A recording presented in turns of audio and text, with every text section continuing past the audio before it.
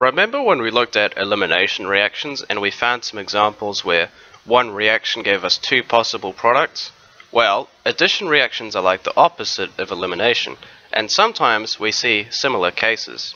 Let's say we have some propene and we want to make a chloroalkane out of it. To do that, we need to add some hydrochloric acid, HCl. The acid goes in and reacts with the double bond in propene. This leaves only single bonds and enough space for the hydrogen and chlorine in the acid to join up.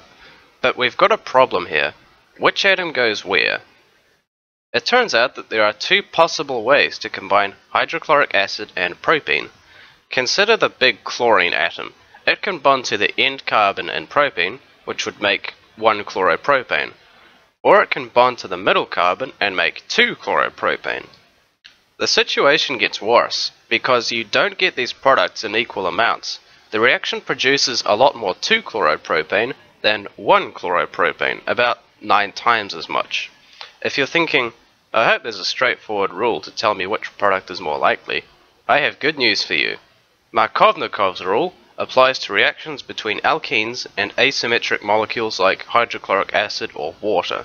It's named after Vladimir Markovnikov, a Russian chemist who happened to be the rival of our old friend Zaitsev. This rule says that the rich get richer. It's really just the opposite of Zaitsev's rule. Think about the hydrogen atoms in the alkene you're interested in.